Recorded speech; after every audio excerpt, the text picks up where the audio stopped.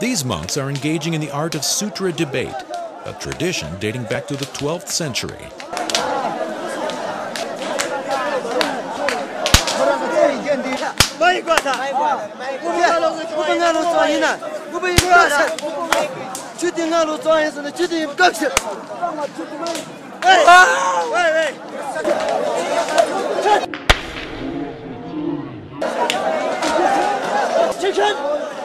To the outsider, it looks like a kung fu coffee shop, but it typifies Tibet's commitment to its ancient traditions and its newfound willingness to share them with the world.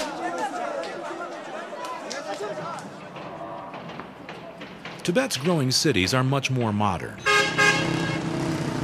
but the stupas and other ancient symbols of its spiritual tradition are still prominent and even going contemporary themselves. In the midst of the urban congestion of Lhasa, in an alley behind some old buildings, Dawa Teman Rinpoche, a high-ranking monk, spends all his money and time building this, the largest Buddhist stupa of its kind anywhere, a pyramid of steel, wood, and slate.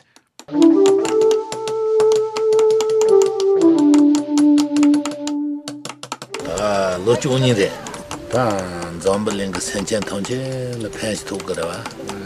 And then Nomba Sonji, Chuchi, Pamato, Yandok, Panto Marwa.